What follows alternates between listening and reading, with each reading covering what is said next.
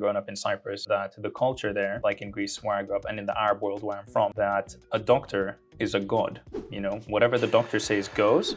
Doctors are, you know, people who you thank 100 times before you leave their office. You kiss the ground they walk on and you say, thank you so much for seeing me, for like taking the time. Some people have this belief that doctors, it's something that they do because that is their destiny, and you know, their entire job is to take care of other people. Their mental health isn't as important, their physical health isn't as important. I think it's a really harmful position to put doctors in. Doctors, with the huge responsibility that they carry and with all the amazing things that they do, they are just normal people like you and us and me at the end of the day. And you're just like, oh, my doctor watches movies.